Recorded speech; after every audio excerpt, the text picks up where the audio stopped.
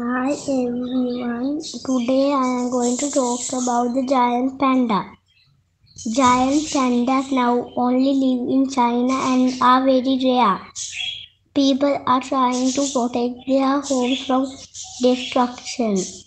Protecting their homes also helps a lot of other animals and provides them with somewhere to live. Next, I am going to talk about the golden jackal.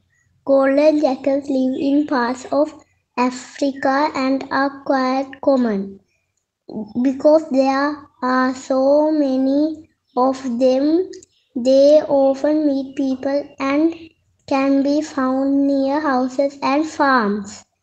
We need to learn how to live safely alongside this animal.